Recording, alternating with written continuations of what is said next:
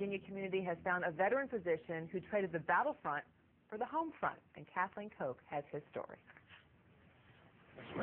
From the moment 60-year-old Royce Emily takes your bag, he's on a verbal roll. I used to be in the advertising business, and I was a creative director and art director. And if his passenger doesn't have a story for Royce, well, I guess I'm going to have to tell you the stories. The stories can last as long as the limo ride, one after another after another. I said, sir, this is my first day. I've never folded a wheelchair in my life before, and I'm having a little difficulty. He said, it's not bad. He said, I think it belongs to Delta.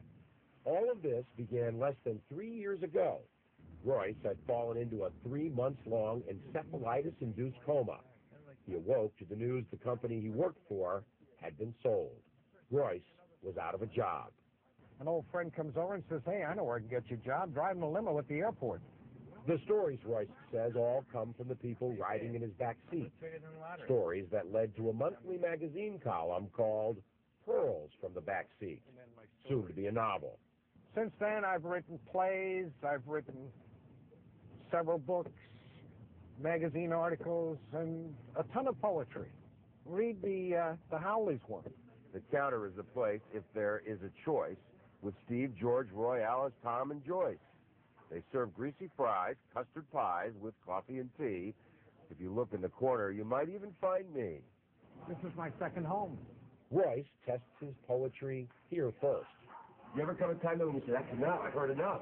No, I just walk away. Yeah, I can do that if I go, oops, I'm busy. Are you having more fun with your life now than you did when you were an ad executive? I've got stories about the advertising business. I've even written about that. But this is the greatest job in the world. You can work when you want, go where you want, and do what you want. And every job you've ever had in your life up to this point, you get fired for doing that. John Zarella, CNN, West Palm Beach, Florida. Well, clearly that was Kathleen Koch. That was our John Zarella with that story that we've been teasing throughout the morning. Is a very interesting story of the cabbie who is also a writer in South Florida. This is American Morning.